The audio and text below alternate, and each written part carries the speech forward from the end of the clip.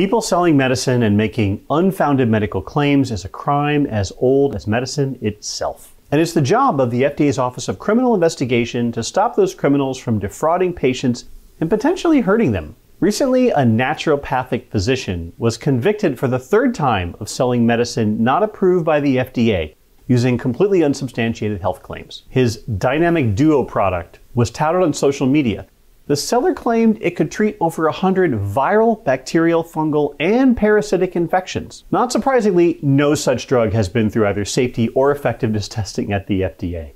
An FDA special agent went undercover communicating with the seller, ordering his medicine, and then getting it lab tested. Turns out, this is the third conviction for Rick Marschall.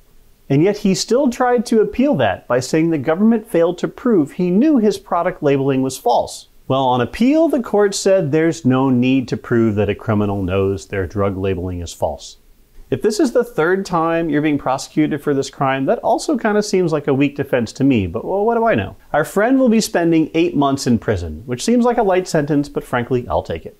More importantly, you should give thanks to the tiny Office of Criminal Investigations at the FDA for protecting your elderly parents from being defrauded by people like this.